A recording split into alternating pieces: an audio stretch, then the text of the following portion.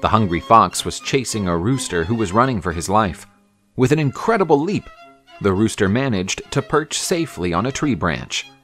The cunning fox quickly thought of a trick to fool the appetizing rooster. "I have good news. Universal peace has been decreed between carnivorous, herbivorous, and omnivorous animals, who will now live in harmony.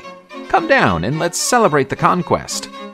But the rooster was not stupid and replied with insight.